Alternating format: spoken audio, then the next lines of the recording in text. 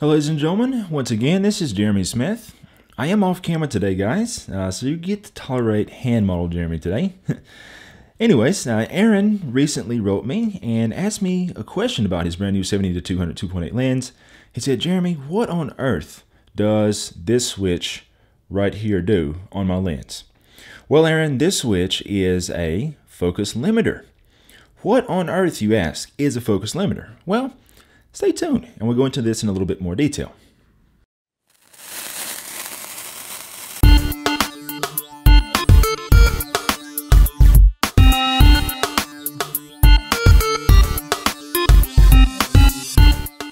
Before I jump right into this, I'll go ahead and thank everyone for all their comments and all the feedback and questions. A lot of you guys' questions actually end up being the topic of future videos. So just like Aaron that had this question, definitely, write me if you have questions, and your question could end up in a video. Be sure, obviously, to subscribe so you see all the latest updates. Okay, so about this switch in question. As I mentioned, this is a focus limiter. Now, a focus limiter is basically a device that's going to limit a lens's focus range. So this is common on telephoto lenses especially. So if we look at something like this 70-200 2.8 GM, this lens is capable of focusing as close as about 0.96 meters, which is about 3.15 feet. So this is something I love about this lens a lot. When doing portrait work, I can get very, very close and really make my subject feel the frame. But sometimes you might be focusing on something that's just far away.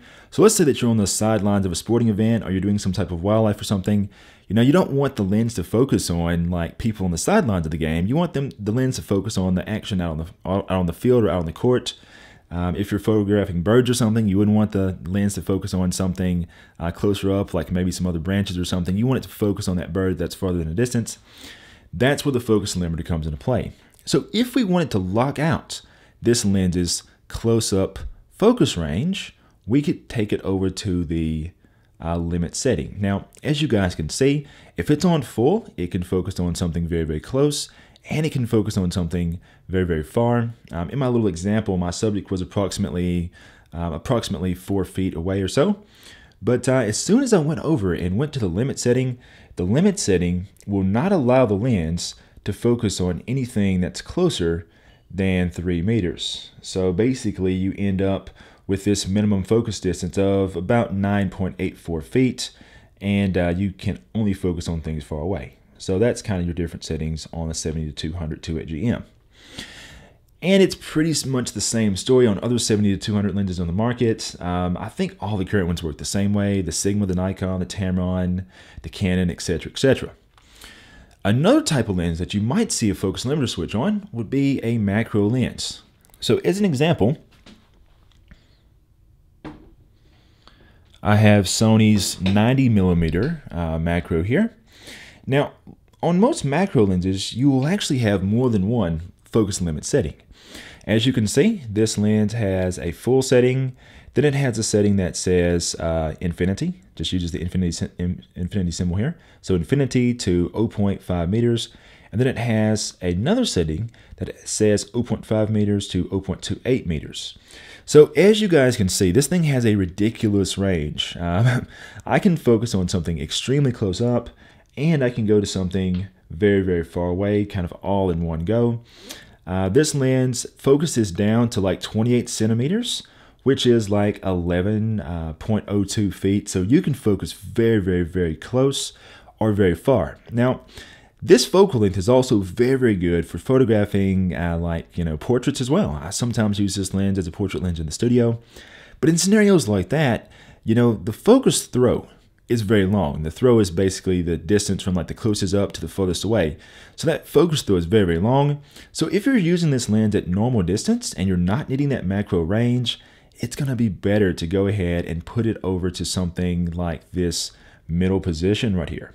So in the middle position, it's not gonna do the very, very close 0.28 meters. It's only going to go down to 0.5 meters and then go all the way out to the long end, which is infinity.